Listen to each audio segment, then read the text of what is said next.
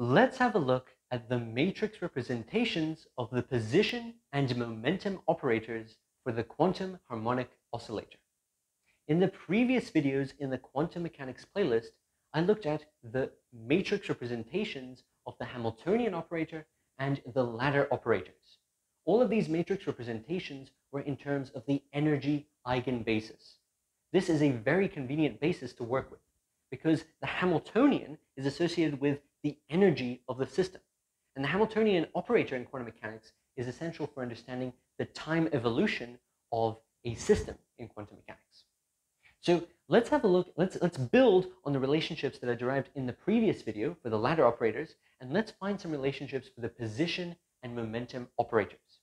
If you remember from an earlier video, I expressed both the position and momentum operators in terms of A and A dagger. These are the lowering and raising operators, respectively.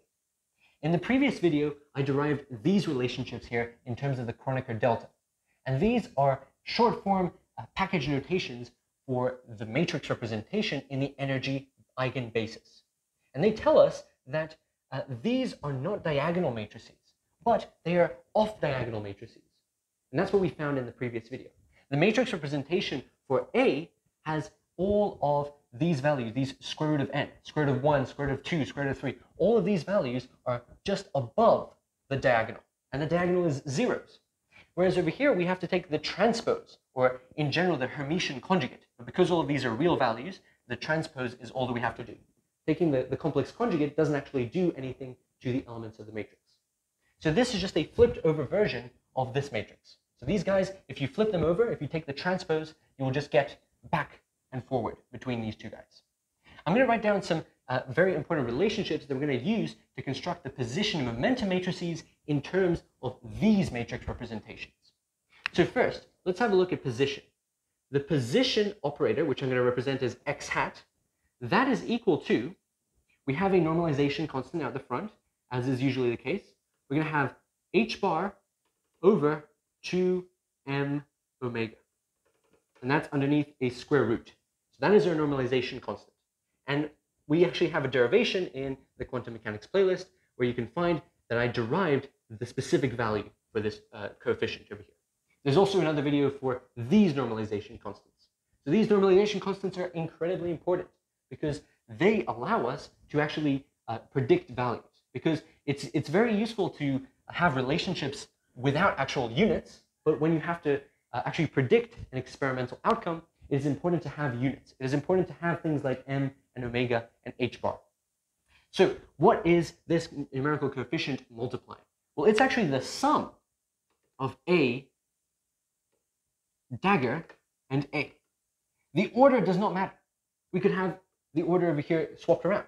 But I'm going to keep it in this order specifically because there's going to be an analogous form for momentum. And the order does matter for the momentum case because we're going to be subtracting these two guys.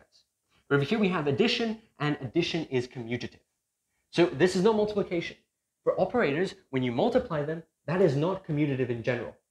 So the non-commutativity of operators in quantum mechanics is a very important general property. There are special cases where you do have commutativity, but these ladder operators, they are not one of them. Over here we have addition, so we are allowed to swap the order. So addition is commutative. So we have A dagger and A. That's A and its Hermitian conjugate, or the Hermitian adjoint, as it is also known. Now, let's write the analogous relationship for momentum. So we're going to have P hat. That is the momentum operator. Over here, the coefficient is not a real number. It's actually an imaginary number. We have I times, this is actually not going to be the same because the units of position and momentum are different. We're going to have to move this m omega upstairs. So we're going to have h bar m omega on 2. So I've just moved those guys upstairs. And here's what I'm also going to have. I'm going to have A dagger, and I'm going to subtract off A. So this is why I chose this specific ordering over here. We can see that these relationships are analogous. Let's have a look at some of the differences between these two relationships. Over here we have a real number, over here we have an imaginary number, because we have the imaginary unit I multiplying the square root. Inside the square root, m times omega is in the numerator of this fraction, whereas m times omega is in the denominator of this fraction. This ensures that the dimensions are consistent. We have the correct units. We have units of position over here, but we have units of momentum over here.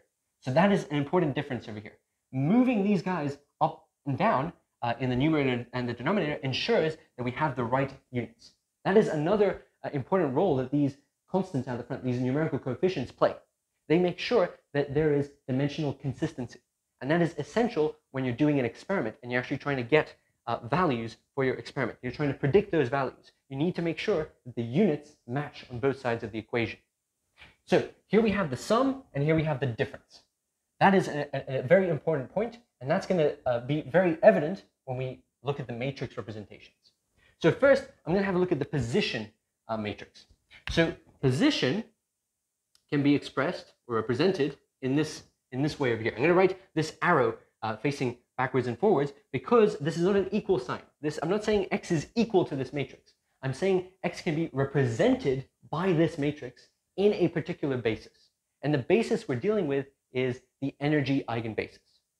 So let's have a look at what these guys are going to be.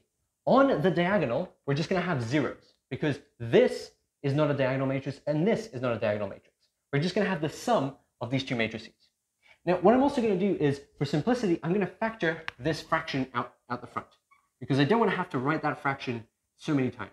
So 2m omega. That's going to go out the front. And inside the matrix, the top left element is going to be 0. And all the diagonal elements are also going to be 0. But what we're going to have to do is we're going to have to take the sum of this and this. And if we take the sum, what we're going to get is we're going to get a square root of 1 and the square root of 1 over here. And then the diagonal is going to be 0. And down here we're going to have 0, 0. We're going to have square root of 2, square root of 2. We're going to have another 0. Remember, this is the diagonal. And I'll do one more row over here. These guys are all zeros. And then we get to square root of 3. Another 0 here, square root of 3, 0, 0. And this is going to keep on going downwards. And the diagonal is going to keep on going. The diagonal is going to be zeros. And here we're going to have this keeps on going. I'll draw the brackets because this is a matrix. So let's examine what I've actually drawn over here. The diagonal is just zeros because we have no contribution for the diagonal over here and we have no contribution for the diagonal over here. We're just taking the sum of these two matrices. And in the previous video, we saw that each of these individual matrices corresponded to the off diagonal. This top off diagonal over here, this comes from A. So this has come from A, and this has come from A dagger. So we have this guy plus its transpose. That's what we've done over here. This is the off diagonal above the diagonal, and this is below the diagonal. That's what taking the sum does. What happens when we take the difference instead? We're going to have to assign a minus sign to all of these guys over here, because they have come from A without the dagger. A dagger is going to remain unchanged. So we're still going to have this over here, but for momentum, we're going to have minus signs on all of these guys above the diagonal. And we're also going to have a different coefficient at the front. So I'll draw that matrix over here. So P is going to be represented by the following matrix.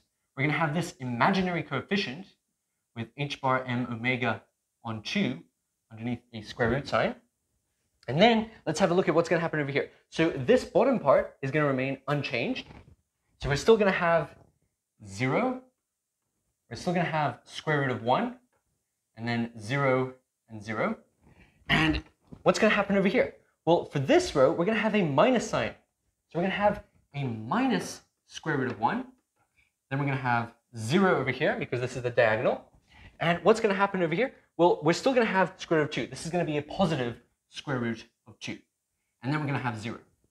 Now, what's going to happen over here in the next column? This is column 2. Remember, because we start labeling from 0, 0, 1, 2. Then we're going to have a minus root 2. And this is going to be 0, and then we're going to have root 3. This is the diagonal, so that's also going to be 0. And then over here, we're going to have minus root 3. So this is plus root 3, minus root 3. And we have 2 zeros over here. Now, I'll draw some dots over here to show that this keeps on going. This is unbounded. There is no upper bound. Now, in practice, if you're actually doing this computationally, you probably would you would prefer to deal with a finite matrix. So you can actually chop off the rest of these guys. You can only consider the small values over here. If your system has only got excitations that are a few excitations, a few quanta above the ground state, then you don't even have to worry about all of those large values over here. You can just truncate the matrix. That's what this is called. It's truncating the matrix. And that is commonly done when you're trying to do this computationally. So I'll draw the right bracket over here. So let's just compare these two matrices. The position matrix has got the sum of A dagger and A. Whereas over here, the momentum matrix has got the difference of A dagger and A. So over here, we have the contribution that has come from A dagger, that's positive, and the contribution that has come from A is negative. All of these guys have a minus sign. And this would keep on going forever. We would have root 4, root 5, root 6, and so on. And it would be a mirror image. So this mirror image would be represented over here. So all we've done is we've taken the transpose of one of these guys and we've added it to itself, or in this case, subtracted. So isn't that interesting? We have this analogous relationship between the position and momentum matrices for the quantum harmonic oscillator. So in the previous video, we saw these matrices. We saw A and A dagger. And make sure you watch that video so you can see the analogous relationship that we found. And one important thing that I want to stress is that units are essential. There is dimensional consistency because we've moved this m omega into the numerator. And over here we have the m omega in the denominator. So these constants are essential. They tell you the physical values. Over here, these are not physical values. The momentum cannot be equal to square root of 2. Right? The momentum has to actually have a physical value. This has units of momentum. That's why it's essential. And why is this imaginary unit I showing up over here? Well, because you're not actually going to be measuring an imaginary value. You're going to use these imaginary numbers. You're going to use these matrix mechanics to find observable values. And that's what quantum mechanics allows you to do. It takes all of this complicated maths and it gives you observable values. These are predictions for your experiment. That's the goal of all of this machinery over here, all this mathematical machinery. So as a summary for this video, we used the relationships for the raising and lowering operators over here. We used these relationships and we found their matrix representations, and we wrote that in a condensed notation using the Kronecker delta symbol. And that was done in the previous video, so you can actually see A and A dagger drawn out on the whiteboard. And then what we've done is we've just expressed position and momentum in terms of these ladder operators, and we've taken the sum and the difference of those two matrices, and that's given us these two representations. So that's it for this video. Make sure you check out the other videos in the quantum mechanics playlist.